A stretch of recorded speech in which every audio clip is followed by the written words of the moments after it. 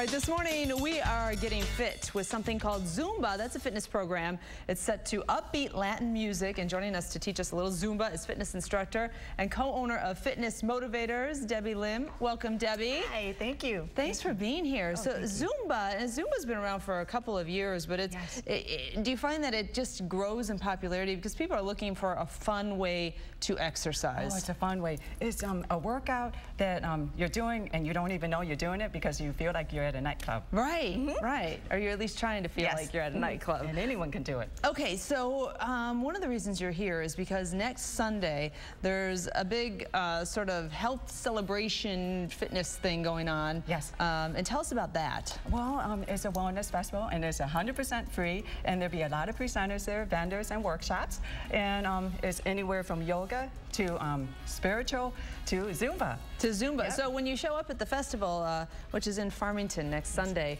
you want to show up in your workout clothes and be ready to participate, right? Yes, or something, casual clothes. Okay. Something comfortable. Okay, and we'll put the information up for you eventually.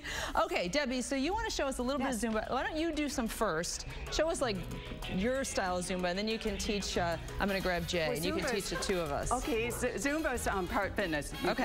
I want to start out with salsa. 1, 2, 3. Okay, do that one. Come on. All right, okay. Let's do a lunge to the side.